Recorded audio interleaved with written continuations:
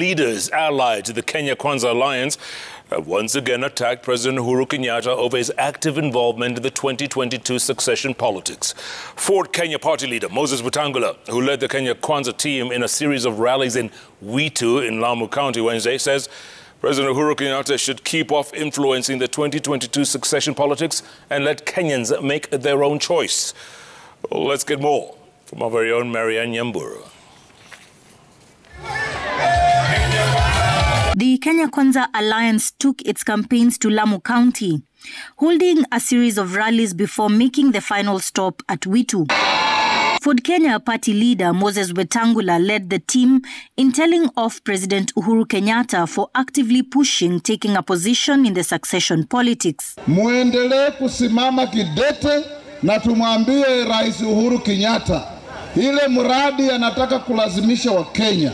Yeye alipopigiwa kura Mzee Kibaki alikaa akasema yeye anastaafu, wacha Wakenya wachague rais wao.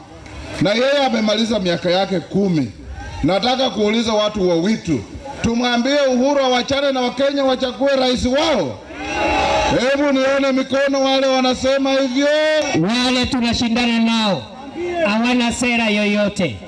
Ati wanatuambia ati wao wanajua hawana kura, lakini watatumia machiefs na assistant chiefs na nyumba 10 kulazimisha watu wa Witu, watu wa Lamu wawapigie kura kilazima. Ndio tunasema wasijaribu kuingilia maneno ya uchaguzi.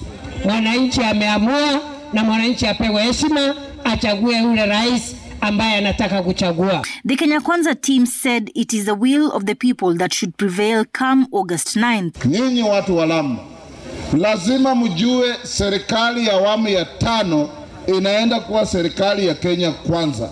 Sio kubahatisha, sio kucheza kamari, sio the money of the box.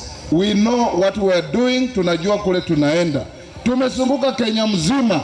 Wacha niwaambie ndugu zangu, huyo mzee anaitwa Raila Odinga hana kura Kenya hii. Na tunataka serikali yetu ya Kenya Kwanza ikiingia ishughulikie mambo ya mashamba.